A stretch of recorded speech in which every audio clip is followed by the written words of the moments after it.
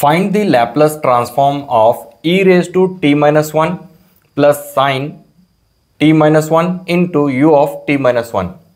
So consider f of t minus 1 because there is a t minus 1, t minus 1 and t minus 1 is here. Okay, is equal to, I have written e raised to t minus 1 plus sine t minus 1. Now f of t means where there is a t minus 1, write t. Now apply Laplace formula for this.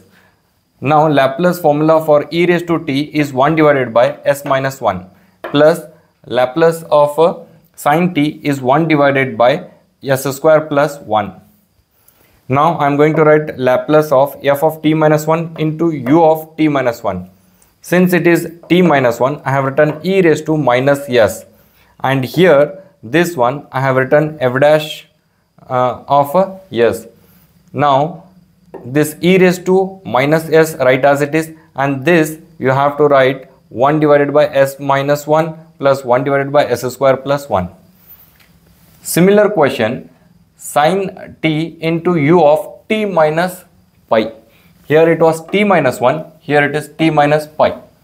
Now f of t minus 1 is equal to sin t, but we want f of t. So minus t goes to the right hand side, it will become plus.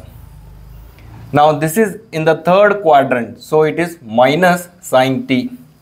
Now if you apply the Laplace formula for this, then write minus outside, 1 divided by s square plus 1. You can see here same formula. Now Laplace of f of t minus pi into u of t minus pi is equal to, here it was t minus 1, here it was e raised to minus s because of t minus 1. Here it is minus pi, so it is e raised to minus pi into s. F dash of s, f dash of s. Now f dash of s value is minus 1 divided by s square plus 1. I hope you understood this very well.